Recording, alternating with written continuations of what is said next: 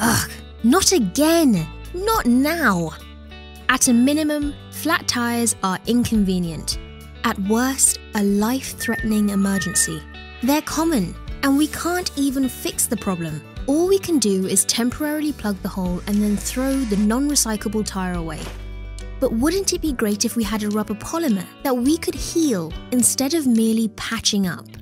A team of researchers from Flinders University have invented a new type of rubber that does precisely that. It can heal itself, a bit like the Terminator. Let me explain. The rubber is made from sulphur, canola oil, and dicyclopentadiene.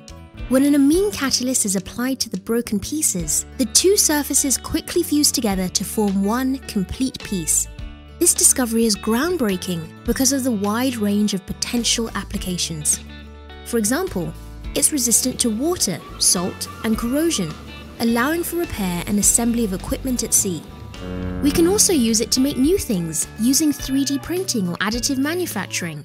Imagine a brick house with no need for mortar. And unlike most rubbers, this new polymer is green because it's made from waste materials and is fully recyclable, so it can be repurposed again and again. With versatile, repairable, and renewable rubber, an end to frustrating flat tires is just the beginning.